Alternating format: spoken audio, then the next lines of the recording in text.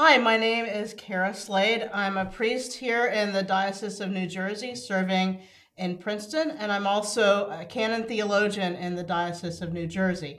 We're here to speak about sin, grace, and redemption for one of our videos on foundations of faith. I'm Fleming Rutledge, priest of the church for 45 years and more, many years of parish ministry, but now essentially given up to a vocation of preaching and some teaching and leading conferences and retreats. So the theme of this conversation is sin, grace, and redemption, but I'd like to actually take those topics in reverse order. I'd like to start with God's action towards us in Christ. As a theologian who's important to both of us says, we can only understand the human condition in light of the cross. So what happened on the cross, and why is that important? Well, I'd like to start by saying that the journey that is so important for Christians is not our journey to God, but God's journey to us. And I love what Karl Barth calls that, the journey of the Son of God into the far country, based on the story of the prodigal son. And the reason I say that, the reason I like to emphasize that, is that it is not something that we do towards God that secures our redemption. It is what God has already done without our stirring, without our knowledge, without our help, without our comprehension or participation. Participation comes later, but the original meaning of our redemption is sourced in God's prior action toward us. And for that action of God toward us to be a hideous execution, public execution, is what makes Christianity unique. There isn't any other story like this. There are other stories about gods who died and rose again every year in this cycle of the seasons. But there is no other story that tells of God willingly entering into human life so as to die horribly. And that's what I'm always interested in figuring out. Why so horrible? Why such a horrible death? Why not some neat, clean form of death, or drifting off somehow spiritually into the Empyrean? Why such a dreadful, shameful, inhumane form of death? That's the question I think all Christians should ask. And the answer comes with the preaching and embracing of the significance of what God did on the cross. It's what God is doing on the cross that is important. It's not what we are feeling about what God is doing. It's what God is doing. It has an objective quality. And this is important because there's so much emphasis on the way we're supposed to be feeling. People are asked to contemplate the cross and meditate about the cross and come to the foot of the cross and on Good Friday, acknowledge it in some way, even kiss it at times. But all of this is meaningless unless it is founded in the knowledge that God has acted here. And I don't think that's sufficiently understood or preached. God is doing something. What is he doing? That's the next question. Right. And what is he doing? So there's a lot of debate around how people generate models of what happens on the cross, what God does on the cross. And we call this debates over atonement theories, which is a little bit of a misnomer, right? Because you take the whole scriptural witness together, and it doesn't easily map onto one theory. But why is it important to look at the cross in terms of both of both some kind of sacrifice, of substitution, but also as a kind of a victory, a horrible victory, but a victory nonetheless. Well, the reason it's so important to think of it in these various ways is that that's the way the New Testament presents it. And at the risk of sounding self-promoting, I have written a 600-page book about all of these, or most, if not all, of the themes and motifs that the New Testament uses in order to show us, reveal to us what God has done. And it can't be put into a few sentences. I'm not sure that it can be put into propositional sentences at all, and that's the reason that the Bible, the New Testament particularly, depending upon the Old in so many ways, uses pictures, images, themes. It's more like poetry than it is like propositions. I really would love to see us get away from the idea that the Bible is full of propositions or principles. I hear a lot about biblical principles. I don't hear that in the Episcopal Church so much, but we need to understand that the life, the incarnation, the life, the ministry, the passion, the death, the resurrection and ascension of our Lord is a story more than it is theological doctrines. We have to have doctrines because we have to mark out the boundaries in which Christian thinkers operate. Otherwise, we will wander away from the Christian story altogether. But the fact that the Christian story is told in metaphors and images is central to our understanding what God in Christ has done for us. And so we have images like sacrifice, ransom, descent into hell, which I like to emphasize actually. We have imagery like Exodus and Passover and Exodus, a very important motif concerning the crucifixion and resurrection, which are a single event. The problem in the Episcopal Church, as I see it, all the mainline churches, but particularly the Episcopal Church in which I was raised, is that a great animosity has grown up about the idea that in the cross, Jesus is substituting himself for us. I'm not sure why there is this animosity, but it has something to do with an overemphasis on a kind of programmatic interpretation of this theme in the 19th century. But without this theme of Christ doing this in my place, we do lose a lot of the personal dimension that I think is so important in Christian commitment, Christian understanding, Christian personal engagement with our Lord. I grew up with grandmothers and aunts who spoke about Jesus as though he was a very real person right there with us. And I think that all Christians need to have that sense that I am personally involved with what Jesus has done for me. This is not just a transaction that's occurring. Right. As some of the best Holy Week hymns put it, it is for me. Not in an abstract way, but in a very deep and personal way. But at the same time, and I want to emphasize this, at the same time, it is also an objective victory on the cross over death and hell. And in this world today, where we seem to be victims of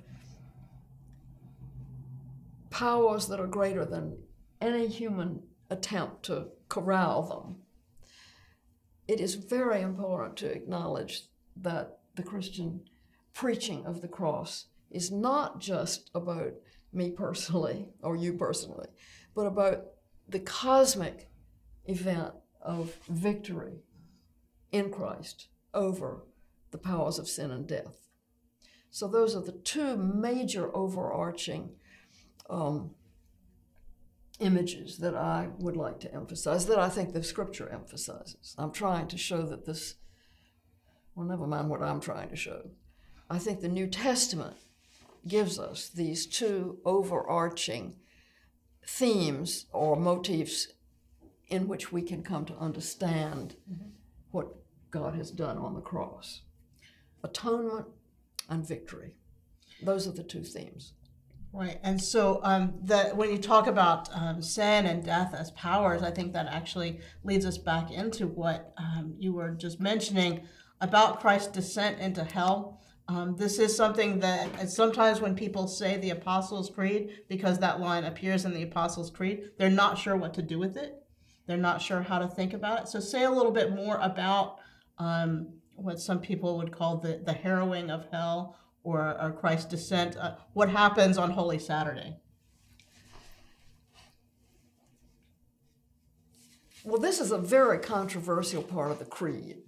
And I've noticed, because I travel around the churches, not just the Episcopal churches, but all the churches in all denominations, very few now say he descended into hell, even though that is in the Apostles' Creed, but it was a late addition to the Apostles' Creed, and it is not as easily defended as the other parts of the Apostles' Creed. I personally believe that it is essential and that we should recover it and say it. It's still in the morning prayer, part of our prayer book, morning and evening prayer. But a lot of churches have changed it to he descended to the dead. I don't think that does it. I think we have so much hell in the world today. True, God-forsaken, apparently, hellish circumstances for millions of people. And there are private hells. There are many private hells, people who commit suicide, people whose depression is so profound that they truly believe themselves abandoned by God. Jesus has been there. And I think that's one of the most important themes that we can possibly emphasize. There is no darkness so deep that he has not been there, and in the resurrection has overcome it. And if we don't maintain that line, he descended into hell, I think we have lost something at the very heart of what it is to proclaim the victory of Christ. And I think it's essential for us to be willing to look at that. I have read a great many things in recent years as I prepared to write my book written by secular people, about the need for language to talk about hell and Satan. These, they refer to them as symbols, which is okay. I don't think of either hell or Satan in a literalistic way. But I think we are meant, as scriptural people, to understand that there is a third power at work in the world. It's not just God and human beings, it's God and human beings and the adversary, whom we call Satan, whom Jesus called Satan. And it is not an accident that Jesus, in the Gospel of Mark particularly, in the Gospel of Mark, the first thing Jesus does is to perform an exorcism. That is the sign of who he is. And the demons recognize him. Right. When no one else does. So in teaching and preaching and understanding what God has done for us in the cross, we need to remember that there's a real enemy. There is a real enemy set against all that God purposes to do. And in Christ, in the crucifixion specifically, this enemy is overcome. The question then, of course, becomes, well, then why is it still so terrible? That's another question. Right. But we must proclaim this first and then struggle with the why does it go on question. Thank you.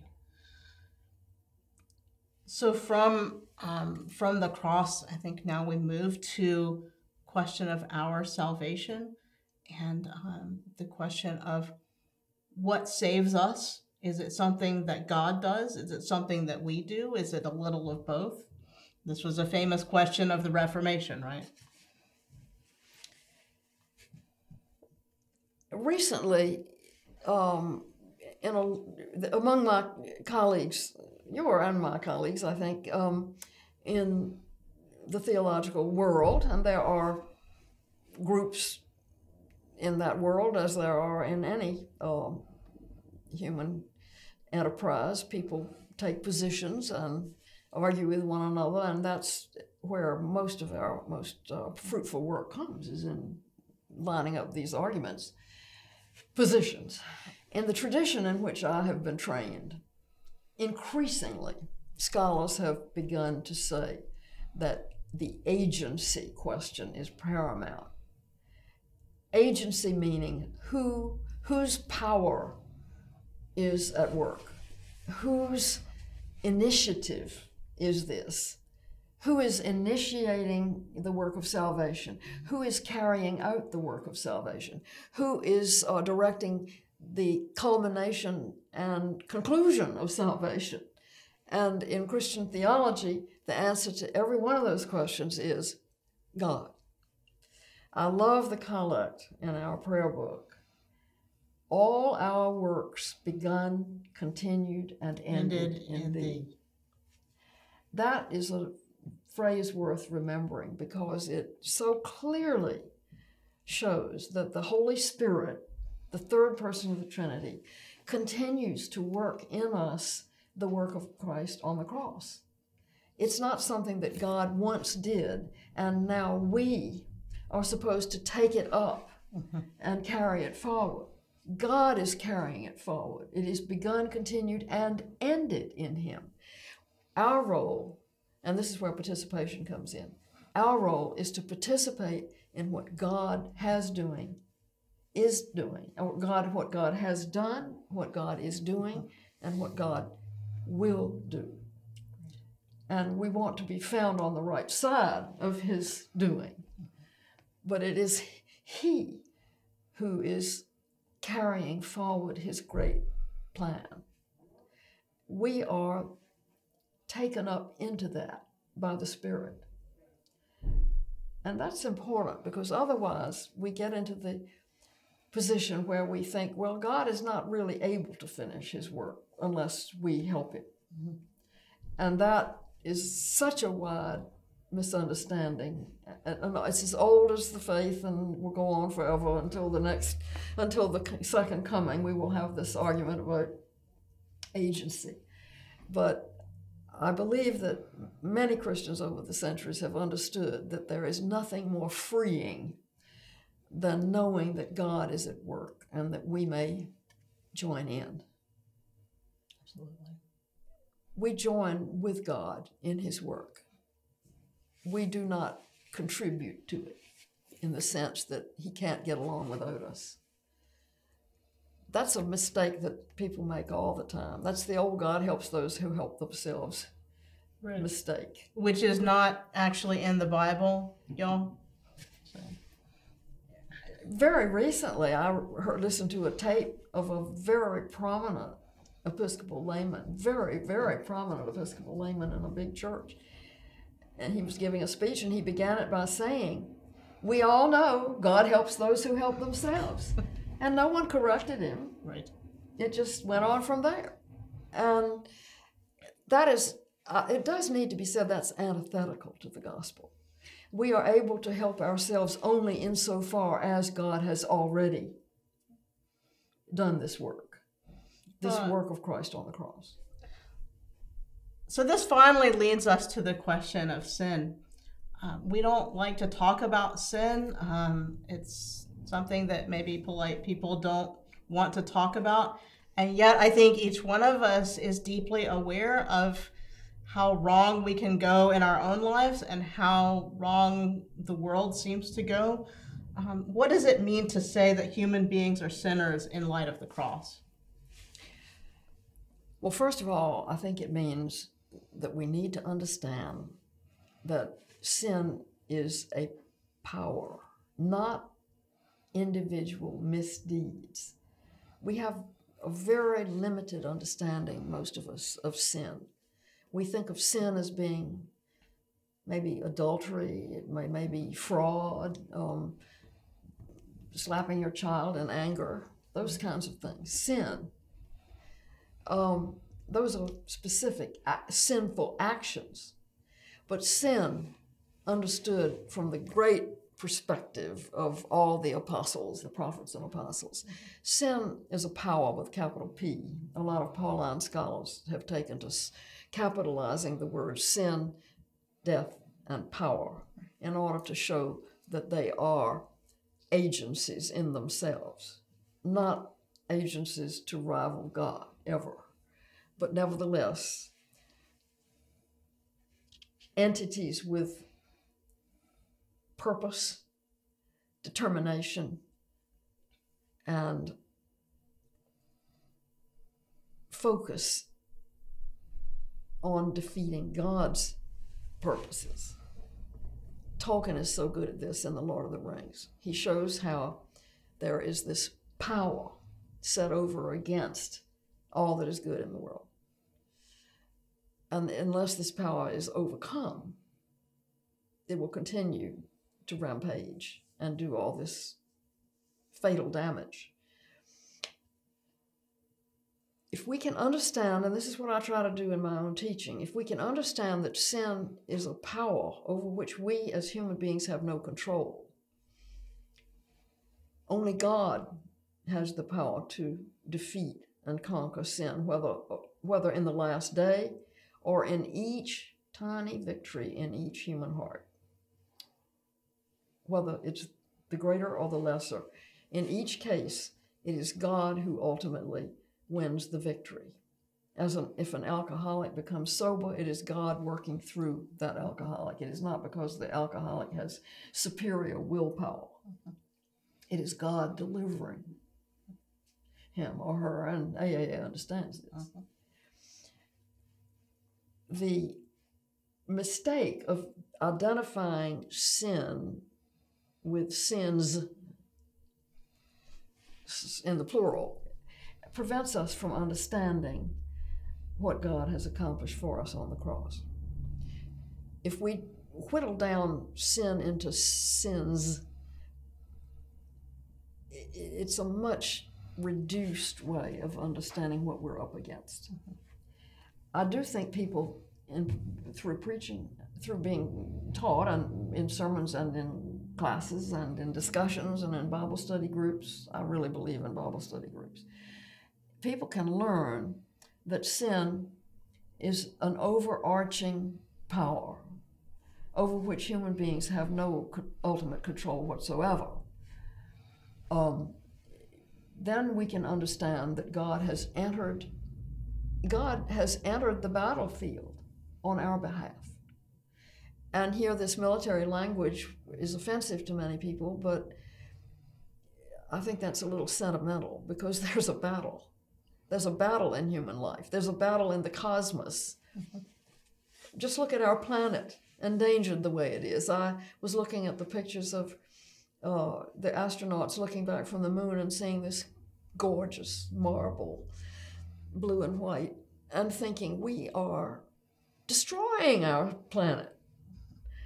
And we're not doing that because we're bad people specifically. We're doing it because we are in bondage to our own appetites and to the hold that Satan, if you will, the devil, the adversary, I like the term, the adversary has upon human systems. The more we try to manage our lives, the more we create damage to the planet. And this is an example of the cycle that sin has created for us.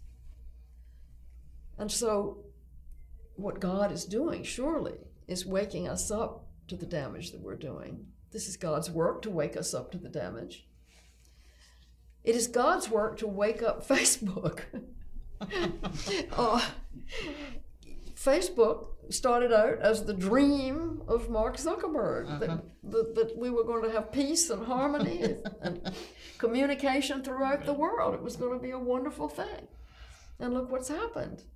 This is such a classic example of the way that the adversary moves in on our very best motives. And I mean that quite seriously, our very best motives.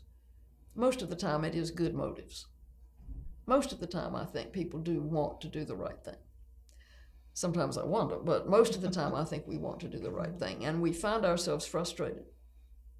Things don't work out the way we meant them to. That's because of the power of sin.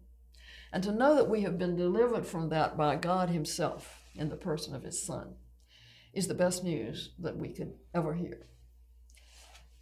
That does not answer the question of why sin still is so obviously rampant among us. Doesn't answer that question. That's another question for another time. But the promise of God is that we have already, in a very significant and real sense, been delivered from the power of sin by the death of Jesus Christ. And just to say that the crucifixion shows us that God loves us is not enough. It does not take account of the battle that is being waged on the cross, an actual battle between God and the adversary. Over our heads, as it were. Our participation in that is to hound him to death. That's our participation. It is only because of his death, his shameful, humiliating, excruciating, gruesome, ghastly death. It is only because of that that we consider ourselves delivered from the ultimate death that is waged against us by sin. It's very important to understand that we're talking about powers external to the human being. I never understood that when I was a child, I don't think, but I always had a residual sense that there was a real something with agency that was evil. And I think that most thinking people today recognize that. There's something going on among human beings that is not just one bad person here and another bad person there. And once we begin to see that, then we can understand why the crucifixion itself was so terrible. Because Jesus, as the hymn says, was crucified by sin for me. I think that says it in a very simple sentence of crucified by sin for me. 5 words. Christ was crucified by sin. That's why it was such a terrible death. The worst that could be imagined. Crucified by sin for me. It puts it all together. You have the cosmic dimension when we say crucified by sin, because that's sin understood as power. But then for me personally, you personally.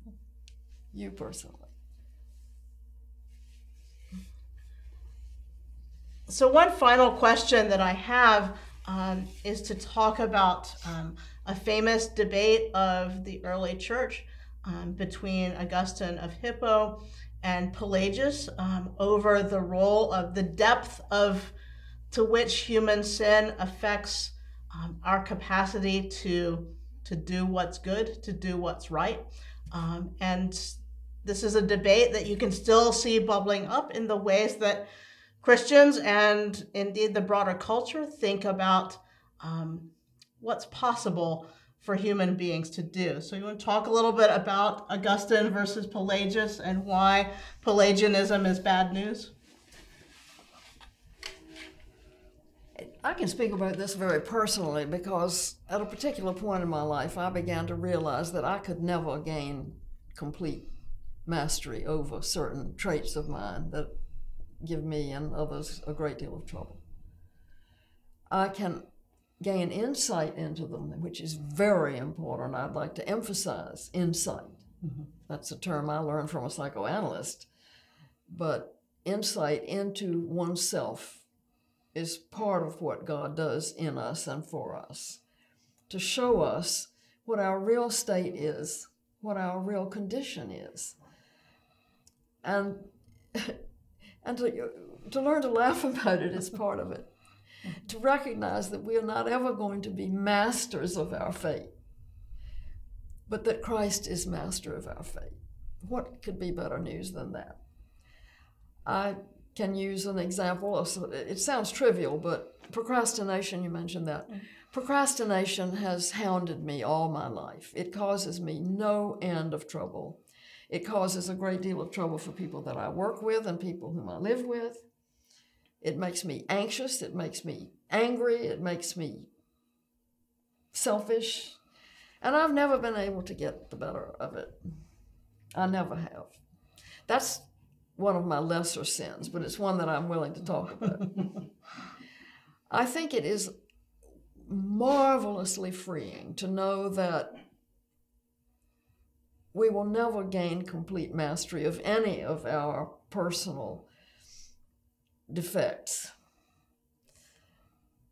But God can work in us. Not only can, but does. God works in us to overcome and reshape and reframe and redirect even our sinful traits to himself and to his purposes. And to know that someday I will not procrastinate anymore, and I won't even think about it anymore, because all will be perfected in God, is the most wonderful thing that I could possibly know. Original sin is hard to understand because it's been such a despised term and has been vilified for so many centuries, especially in the modern era. It just means that we cannot, because of whatever it was that happened in the primordial history of humanity, whatever that was, we call it Adam and Eve, whatever it was that threw us off the track and made us no longer able in and of ourselves to follow God. Whatever that was is so deeply implanted in all of us that we can't get the best of it. That's what original sin means. It means that from birth, we are conflicted beings. And Augustine talks about this as wonderfully as anyone ever did. Isn't it wonderful that Augustine has been retranslated and is becoming rediscovered again and again and again in every generation? It's miraculous. Augustine, 1,600 years ago, 1,700 years ago, understood these things in ways that everyone can understand today.